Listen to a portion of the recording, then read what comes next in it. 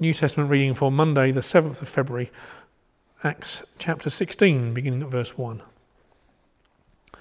Paul travelled on to Derbe and Lystra, where a Christian named Timothy lived. His mother, who was also a Christian, was Jewish, but his father was a Greek. All the believers in Lystra and Iconium spoke well of Timothy.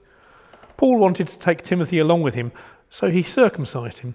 He did so because all the Jews who lived in those places knew that Timothy's father was Greek.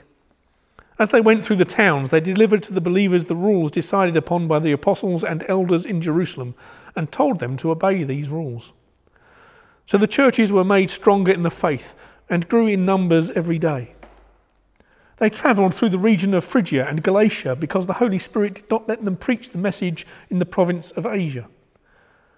When they reached the border of Mysia, they tried to go into the province of Bithynia, but the Spirit of Jesus did not allow them. So they travelled right on through Mysia and went to Troas. That night Paul had a vision in which he saw a Macedonian standing and begging him, "Come over to Macedonia and help us." As soon as Paul had this vision, we got ready to leave for Macedonia because we decided that God had called us to preach the good news to the people there. We left by ship from Troas and sailed straight across to Samothrace, and the next day to Neapolis. From there we went inland to Philippi, a city of the first district of Macedonia. It is also a Roman colony. We spent several days there. On the Sabbath we went out of the city to the riverside, where we thought there would be a place where Jews gathered for prayer. We sat down and talked to the women who gathered there.